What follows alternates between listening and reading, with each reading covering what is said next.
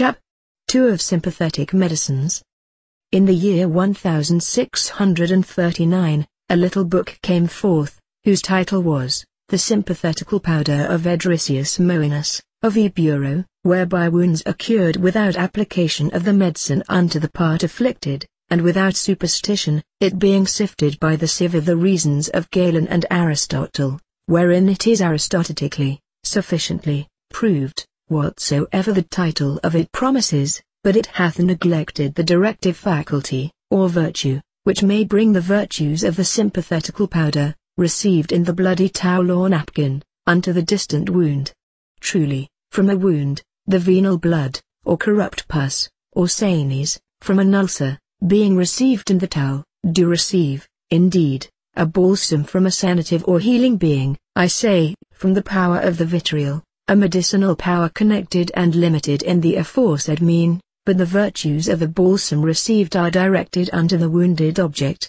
not indeed by an influential virtue of the stars, and much less do they fly forth of their own accord unto the object at a distance. Therefore the ideas of him that applieth the sympathetical remedy are connected in the mean, and are made directrices of the balsam unto the object of his desire, even as we have above also minded by injections concerning ideas of the desire. Moens supposed that the power of sympathy depends upon the stars, because it is an imitator of influences, but I draw it out of a much nearer subject, to wit, out of directing ideas, begotten by their mother charity, or a desire of goodwill, for, from hence does that sympathetic powder operate more successfully, being applied by the hand of one than another. Therefore I have always observed the best process where the remedy is instituted by a desire of charity, but, that it doth succeed, with small success, if the operator be a careless or drunken person,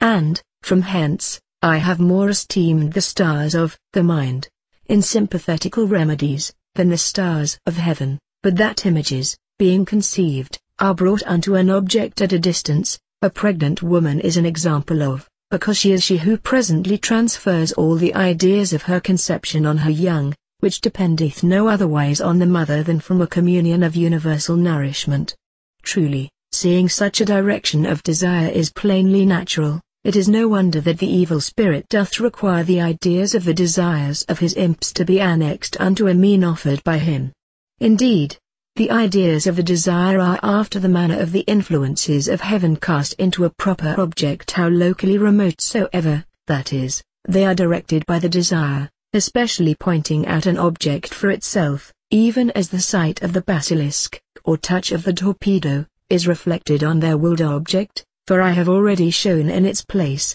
that the devil doth not attribute so much as anything in the directions of things injected, but that he hath need of a free, directing, and operative power or faculty. But I will not disgrace sympathetical remedies because the devil operates something about things injected into the body, for what have sympathetical remedies in common? Although Satan doth cooperate in injections by wicked natural means required from his bond slaves, for everything shall be judged guilty, or good, from its ends and intents, and it is sufficient that sympathetical remedies do agree with things injected in natural means, or medicines,